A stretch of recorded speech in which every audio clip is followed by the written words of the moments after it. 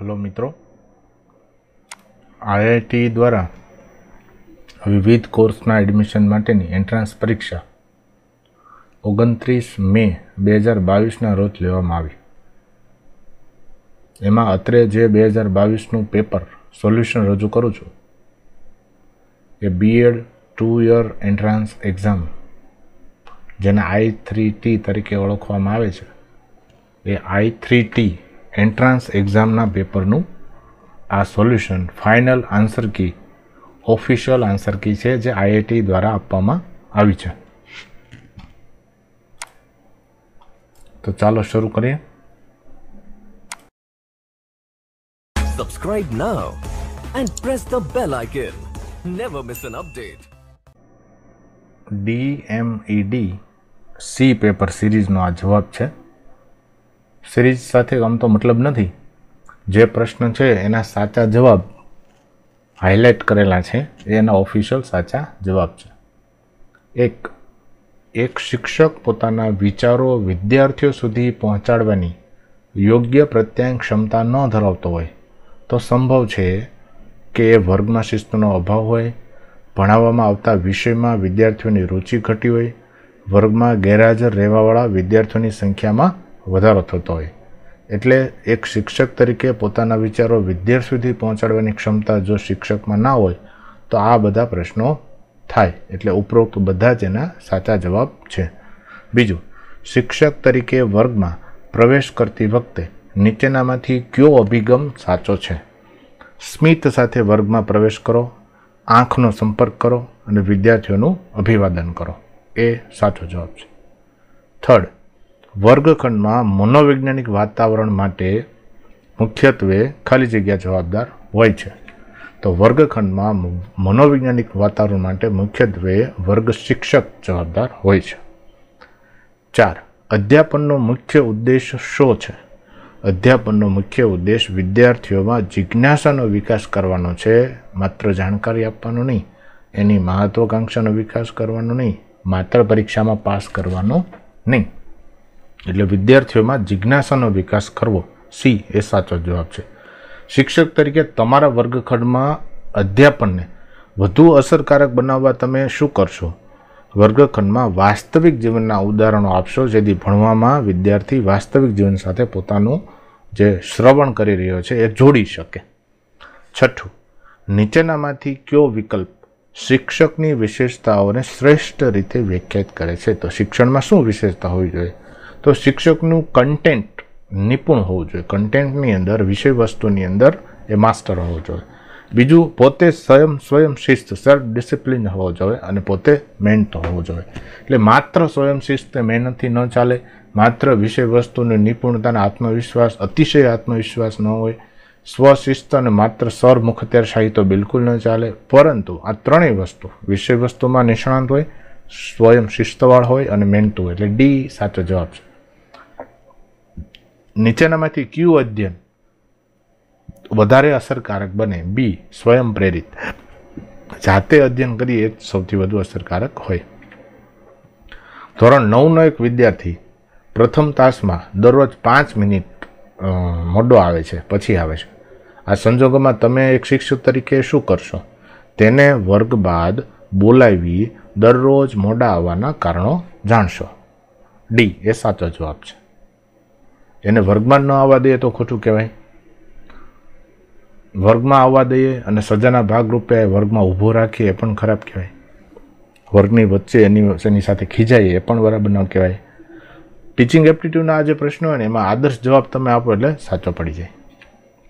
9th, શાળામાં શિક્ષકોના સશક્તિકરણની ખાતરી કરવા માટે નીચેનામાંથી કયું સૌથી યોગ્ય વિધાન છે? આચાર્ય એક સરખી રીતે તમામ શિક્ષકોને કામ સોંપે છે અને તેમને કાર્ય પૂર્ણ કરવા માટે માર્ગદર્શન આપે છે, એટલે શિક્ષકોને એમ્પાવરમેન્ટ કર્યું કહેવાય। 10, એક શિક્ષક માટે ખાલી જગ્યા સૌથી વધુ મહત્વપૂર્ણ છે તો એના વર્ગના વિદ્યાર્થીઓ વર્ગખંડમાં મુખ્ય છે। સી સાચો જવાબ છે। 11, એક શિક્ષકે વિષય વસ્તુની રજૂઆતમાં કેવી રીતે રજૂઆત કરવી જોઈએ? તો સરળથી કઠિન મુદ્દા તરફ જવું જોઈએ। પહેલા સરળ મુદ્દા પછી ધીમે ધીમે કઠિન બાબતો આવવી જોઈએ, એટલે બી સાચો જવાબ છે। વર્ગખંડમાં અધ્યાપન વખતે વિદ્યાર્થીઓને વ્યાકરણના કોઈ મુદ્દાના અનેક ઉદાહરણો આપ્યા બાદ તમે તેને આધારે નિયમ તારવવા જણાવશો. હંમેશા વ્યાકરણ બે રીતે શીખવી શકાય. પહેલાં ઉદાહરણ, બાદમાં નિયમ. પહેલાં નિયમ, બાદમાં ઉદાહરણ. તો અહીં એવું કહ્યું છે કે વ્યાકરણ માટે અનેક ઉદાહરણો આપ્યા હોય તો એના બદલે નિયમ તારવવા માટે વિદ્યાર્થીને જણાવવું જોઈએ. તો એ સાચો જવાબ છે. પ્રોજેક્ટ પદ્ધતિથી અધ્યાપનના સંદર્ભમાં નીચેની પૈકીનું કયું વિધાન ઉચિત નથી? ગોખણિયા અધ્યયનને પ્રોત્સાહન મળે છે. એ યોગ્ય નથી. પ્રોજેક્ટ પદ્ધતિથી ગોખણિયું અધ્યયન ન થાય એટલે આ વિધાન એને લાગુ પડતું નથી. એ સાચો જવાબ છે. 14.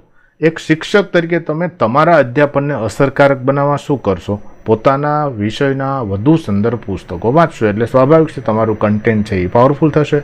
કન્ટેન્ટ પાવરફુલ થશે એટલે પ્રેઝન્ટેશન પાવરફુલ થશે. એટલે સી સાચો જવાબ છે. 15. વર્ગખંડમાં વિદ્યાર્થીને સક્રિય રાખવાથી શું થાય? અધ્યયન અસરકારક બને. હા. વર્ગમાં સ્વયં શિસ્ત જળવાય. હા. અને વિષય વસ્તુનું ધારણ એટલે વિષય વસ્તુ વિદ્યાર્થીને વધુ સમય સુધી યાદ રહે. તો ઉપરોક્ત તમામ સાચા જવાબ છે ડી. 16. એક શિક્ષક તરીકે વર્ગખંડમાં નીચેના પૈકી સૌથી પ્રથમ કયું કાર્ય કરવું જોઈએ?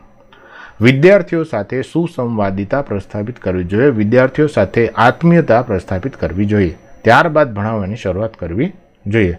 એટલે એ સાચો જવાબ છે. 17. શિક્ષક તરીકે વિદ્યાર્થીના સમસ્યાજનક વર્તનમાં પરિવર્તન લાવવા માટે શું કરશો? વિદ્યાર્થીમાં ઘણી બધી સમસ્યાજનક વર્તનો હોય છે. એ ગુસ્સો કરવો, મારઝૂડ કરવી, દાદાગીરી કરવી. તો તેની સાથે સૌમ્યતાથી વ્યવહાર કરીને તેના વર્તન પાછળના આપણે કારણો તપાસીશું. તો ડી સાચો જવાબ છે. 18. કોઈ પણ વિષયમાં સૈદ્ધાંતિક બાબતો અને પ્રાયોગિક મુદ્દાઓ એકબીજાના પૂરક હોય છે. એ સાચો જવાબ છે. 19.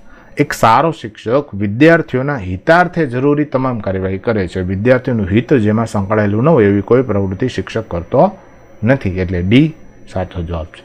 20.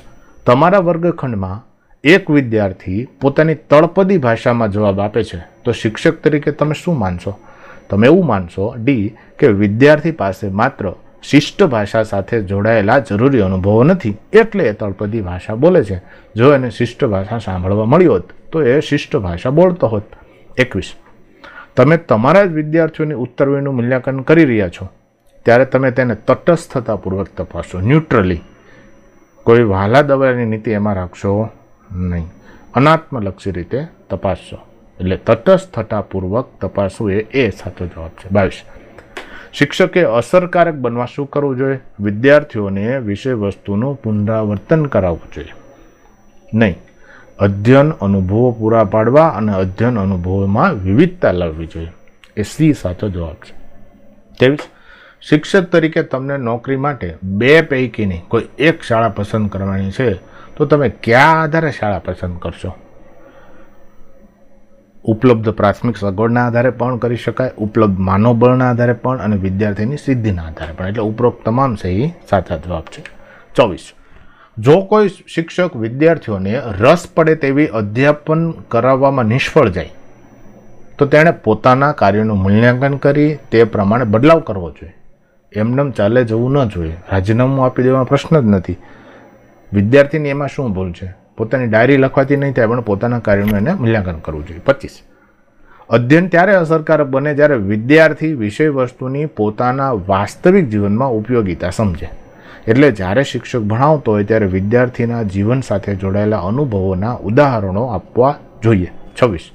અસરકારક નેતૃત્વ માટે નીચેનામાંથી કયા લક્ષણોનો સમૂહ સૌથી યોગ્ય છે? અસરકારક નેતૃત્વ લીડરશિપ માટે તો એક તો સિદ્ધિ વધારવા માટેના પ્રયાસ કરવા, જ્ઞાનાત્મક ક્ષમતા વિકસાવવી અને વ્યક્તિત્વ. આ 3 પરિબળો મુખ્ય છે.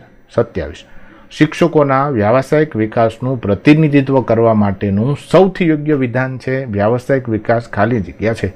વ્યાવસાયિક વિકાસ પ્રોફેશનલ ડેવલપમેન્ટ એક આવશ્યક અનિષ્ટ છે નહીં. તો એક વ્યાવસાયિક વિકાસ છે. બી સાચો જવાબ છે. સામૂહિક જવાબદારી છે અને ગુણવત્તા ખાતરી માટેના પગલાં તરીકે એ સ્વીકારવી જોઈએ. ક્વોલિટી એશ્યોરન્સના એક સ્ટેપ તરીકે સ્વીકારવી જોઈએ. પ્રોફેશનલ ડેવલપમેન્ટ શિક્ષકે કરવું જોઈએ. 28.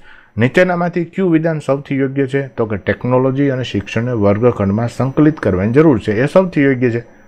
ટેકનોલોજી શિક્ષણનું સ્થાન લઈ શકે એ યોગ્ય નથી. ટેકનોલોજી ક્યારે શિક્ષણનું સ્થાન લઈ શકતી નથી એ પણ યોગ્ય નથી. સારા શિક્ષણને કોઈ પણ પ્રકારની ટેકનોલોજીની જરૂર નથી એ પણ યોગ્ય નથી. પણ બંનેનું સંકલન આપણે વર્ગખંડમાં કરવાનું છે. 29. વિદ્યાર્થીઓના વર્તનમાં ફેરફાર માટે તમે નીચેનામાંથી કયો અભિગમ અપનાવશો? શાળાના દિવસોમાં વિદ્યાર્થીઓ માટે અનુકરણીય વર્તન દર્શાવશો. આવું વર્તન કરવું જોઈએ અને આવું વર્તન ન કરવું જોઈએ. 30. વર્ગખંડમાં શિક્ષણ દરમિયાન વિવેચનાત્મક વિચાર અને તર્ક વિકસાવવા માટે નીચેનામાંથી કયું સૌથી યોગ્ય શૈક્ષણિક સાધન છે? ડી. માર્ગદર્શિત ચર્ચા કરાવો, ગાઈડેડ ડિસ્કશન્સ અને ફિલ્મ જોવાના સત્રો પછી ફાળવેલ વિષય ઉપર પ્રસ્તુતિ કરાવડાવો. 31. સૂર્ય જેવા પદાર્થ કે જે સ્વયં પ્રકાશિત છે અથવા પ્રકાશ બહાર ફેંકે છે તેવા પદાર્થોને તેજસ્વી પદાર્થો કહેવામાં આવે છે. ડી. 32. કેટલાક છોડ થડની નજીક શાખાઓ વિકસાવે છે. આ થડ સખત છે પરંતુ ખૂબ જાડા નથી. તેવા છોડને શું કહેવામાં આવે છે? એ નાના છોડ. 33. નીચેનામાંથી કયો વાયુ ગ્રીન હાઉસ વાયુ નથી? તો કે નાઇટ્રોજન. 34. ગટર એક જટિલ મિશ્રણ છે જેમાં શું શું હોય છે? સ્થગિત ઘન પદાર્થ હોય છે, પોષક તત્વો હોય છે, કાર્બનિક અકાર્બનિક અશુદ્ધિઓ હોય છે. ઉપરના બધા જ સાચા જવાબ છે. 35. ડૉક્ટર આંખ, કાન, નાક અને ગળાની તપાસ માટે ખાલી જગ્યા અરીસાનો ઉપયોગ કરે છે. અંતરગોળ અરીસો. 36. નીચેનામાંથી કોનો વલણાંક સૌથી વધુ છે? તો કે હીરો. 37. નીચેનામાંથી શાને ટીપીને તેના પાતળા પતરા બનાવી શકાય છે? ઝિંક. એ. 38. એક ટેડપોલ જે પ્રક્રિયા દ્વારા પુખ્ત દેડકામાં વિકસિત થાય છે તે પ્રક્રિયાને કાયાંતરણ કહે છે. 39. ઈસ્ટનો ઉપયોગ નીચેનામાંથી કોના ઉત્પાદનમાં થાય છે? બી. આલ્કોહોલ. 40. નીચે આપેલ પૈકી પાણીની અછત માટે શું જવાબદાર નથી? સી. અતિવર્ષા. 41. સૌથી વધુ જલધારક ક્ષમતા ચીકણી ભૂમિમાં જોવા મળે છે? બી. 42. વંદામાં હવા ખાલી જગ્યા દ્વારા શરીરની અંદર પ્રવેશે છે? સી. શ્વસન છિદ્રો દ્વારા. 43. અતિશય ઠંડી આબોહવાના અનુકૂલન સાધવા માટે ધ્રુવીય રીંછ કઈ લાક્ષણિકતા ધરાવે છે? સફેદ રૂંછાદાર વાળ, ચામડી નીચે ચરબી, ગંધ પ્રત્યે અત્યંત સંવેદનશીલતા. એ સાચો જવાબ છે. 44. 6 થી નિશેષ ભાગી શકાય તેવી મોટામાં મોટી 3 અંકની સંખ્યા કઈ? 996. 996 ને આપણે 6 વડે ભાંગી શકીએ તો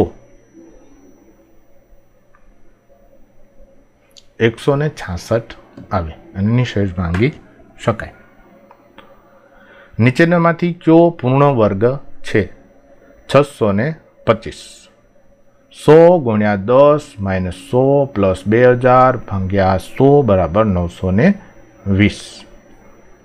47.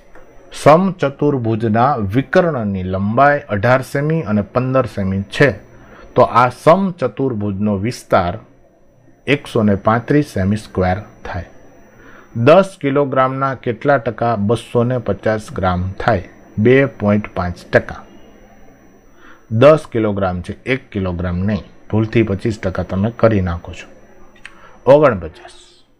ત્રિકોણ ABCમાં ખૂણો A વત્તા ખૂણો B બરાબર 65 અંશ, ખૂણો B વત્તા ખૂણો C બરાબર 140 અંશ, તો ખૂણો B બરાબર કેટલા થાય? 25 અંશ. કારણ કે ટોટલ 190 અંશ કરવાના હોય.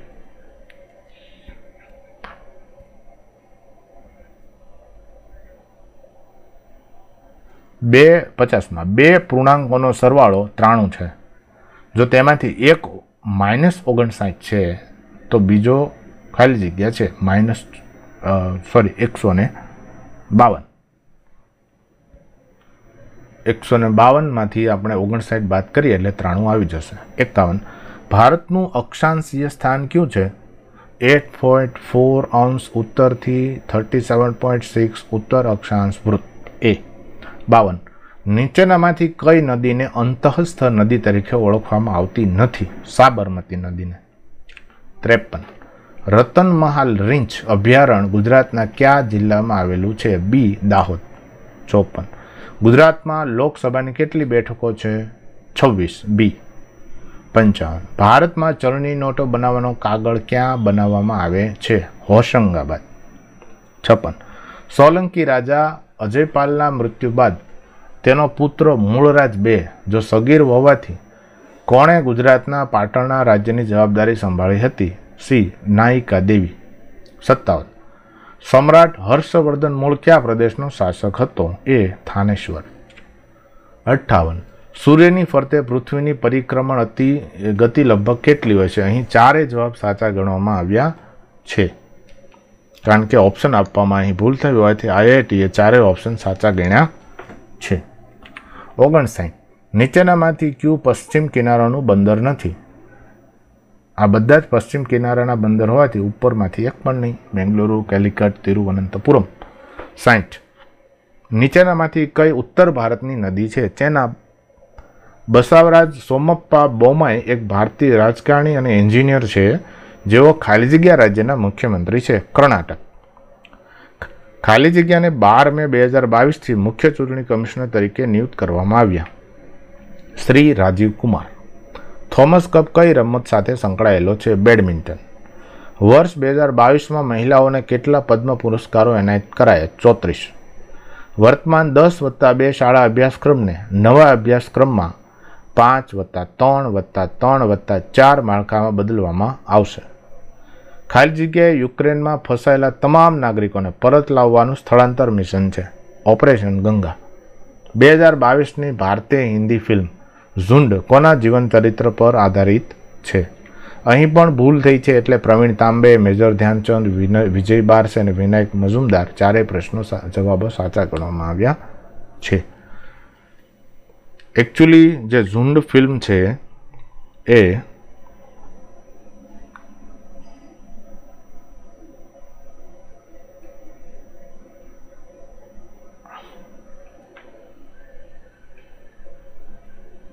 વિજય બારસે એની લાઈફ ઉપર બેઝડ ઓન છે. The founder of NGO.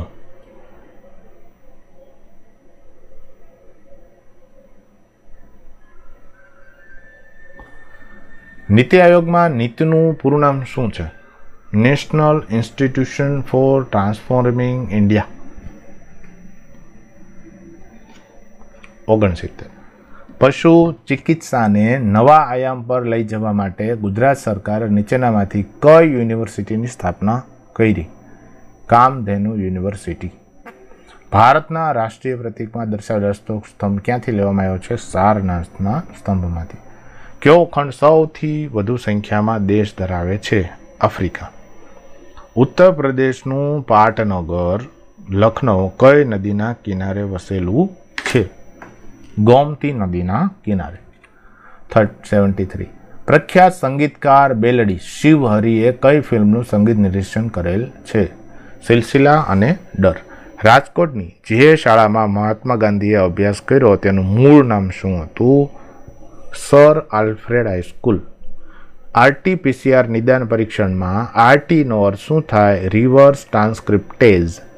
એક ડબ્બામાં 3 લાલ, 4 સફેદ અને 3 કાળા બોલ છે. ડબ્બામાંથી જો એક બોલ ઉપાડવામાં આવે તો તે બોલ સફેદ હોવાની સંભાવના કેટલી? બધા જ જવાબ સાચા છે. 3/10, 0. A અને B સાચા છે. 0.4 અથવા 3/10, એટલે A અને B બંને સાચા છે. નીચેનામાંથી કયો અપૂર્ણાંક સૌથી મોટો છે? 100/99 અપૂર્ણાંક સૌથી મોટો છે.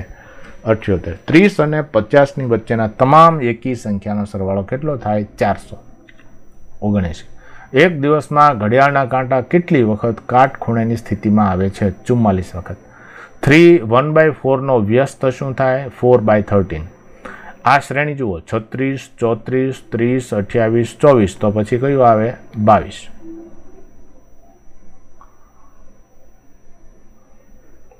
CMM, EOO, GQQ, તો વચ્ચે ISS આવે. એ લોજિક તમે જુઓ, કારણ કે C, પછી ડી મૂકીને ઈ, એફ મૂકીને જી, તો એચ મૂકીને આઈ આવે, એમ એન મૂકીને ઓ, પી મૂકીને ક્યુ, આર મૂકીને એસ આવે, એવી રીતે ISS આવે. પુસ્તક છે એ પ્રકાશક દ્વારા થાય, તો ફિલ્મ છે એ નિર્માતા દ્વારા થાય. 84 આપેલ વિકલ્પમાંથી 8/4 જેવી જ બીજી જોડી શોધો. 27/9.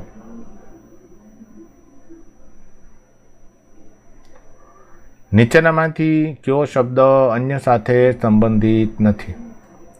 સૂર્યમુખી, ગુલાબ, ગુલબહાર, આ બધા ફૂલ છે, કળીમાંથી ફૂલ બને.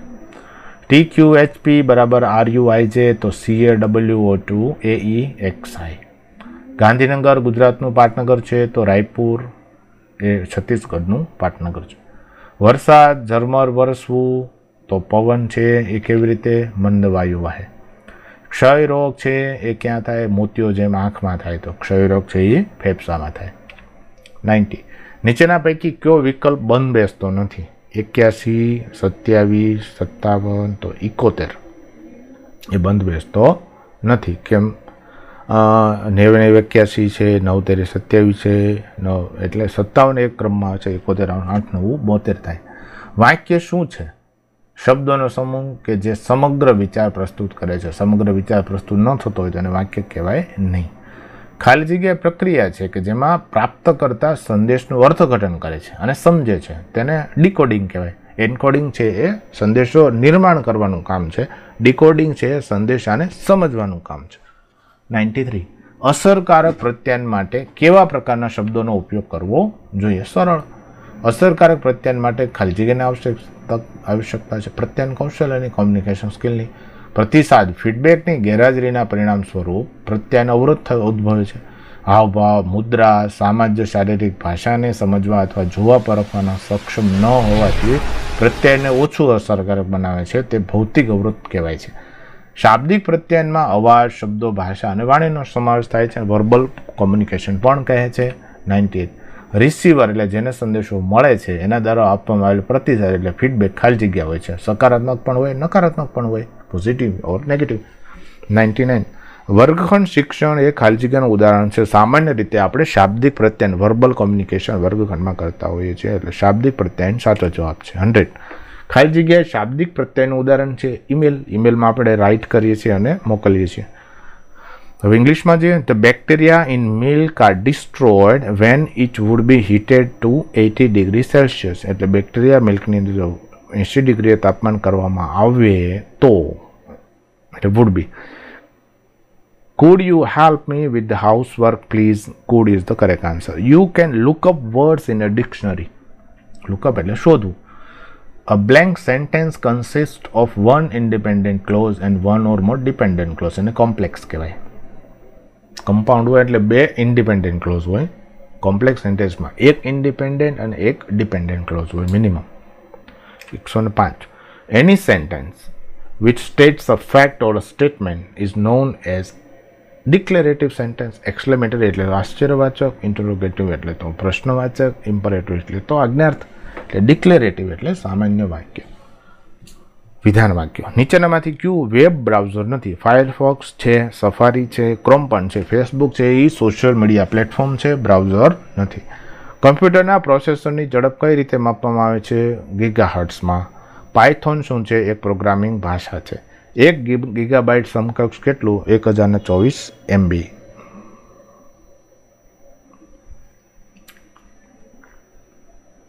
આમાંથી ક્યુ એપ્લિકેશન સોફ્ટવેર નથી? ડોસ છે ને ઓપરેટિંગ સિસ્ટમ છે. ઈ લર્નિંગ સાથે સામસામે પરંપરાગત વર્ગખંડ પદ્ધતિઓ બંનેના સંયોજનનો ઉપયોગ શિક્ષણ માટે એક હાઇબ્રિડ અભિગમ બનાવવા માટે થાય છે. તેને મિશ્રિત શિક્ષણ કહેવાય છે, બ્લેન્ડેડ લર્નિંગ. નીચેનામાંથી કયું ઈ લર્નિંગનું ઉદાહરણ છે? વિદ્યાર્થીઓ દૂરવર્તી શિક્ષણમાં ટેકનોલોજીનો ઉપયોગ કરીને આગળનું શિક્ષણ પૂરું કરે એને ઈ લર્નિંગ કહેવાય. મૂક એટલે ફૂલ ફોર્મ શું? Massive open online course. દાખલા તરીકે સ્વયં એક મોબાઈલ એપ, વેબ પોર્ટલ જ્યાંથી તમે NCERTના તમામ પુસ્તકો મફતમાં ડાઉનલોડ કરી શકો છો. એ એપ્લિકેશનનું નામ છે અથવા વેબસાઇટનું નામ છે ઈ પાઠશાલા. વર્ષ 2017ના શિક્ષક દિવસે શિક્ષકો માટે રાષ્ટ્રીય ડિજિટલ ઇન્ફ્રાસ્ટ્રક્ચર પૂરું પાડતું પોર્ટલ લોન્ચ કરવામાં એનું નામ છે દીક્ષા. સોફ્ટવેર જે વપરાશકર્તાને વેબ પેજ જોવાની મંજૂરી આપે છે તેને કહેવાય ઇન્ટરનેટ બ્રાઉઝર. નવનીતમ HTMLનું ધોરણ કયું છે? HTML5. અવાંછિત ઈમેલ એટલે અનવોન્ટેડ ઈમેલ, જે આપણે ન જોતા હોય એવા મોકલે એને સ્પામ ઈમેલ કહેવાય. નીચેનામાંથી ક્યુ બ્રોડબેન્ડ ઇન્ટરનેટ કનેક્શનનો પ્રકાર નથી? DSL છે, ઉગ્ર કેબલ, ડાયલ-અપ છે, એ પ્રકાર નથી. 1989માં વર્લ્ડ વાઇડ વેબની શોધ કોણે કરી હતી? ટિમ બર્નર્સ-લી. આ છે I3T entrance exam 2022નું final official solution. Thank you.